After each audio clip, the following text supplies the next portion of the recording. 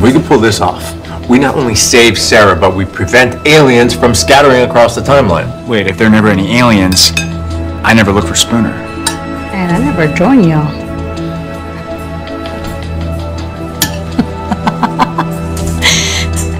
I mean, y'all are great, but there are perks to my old life. You know, never getting attacked by alien Amelia Earhart, never getting turned into a fork.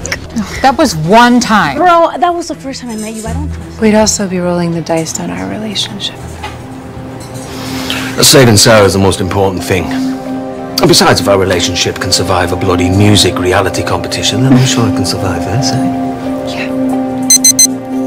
All right, smoke o'clock. Wait, that's it. I smoke every night at midnight, and tonight I went on the roof to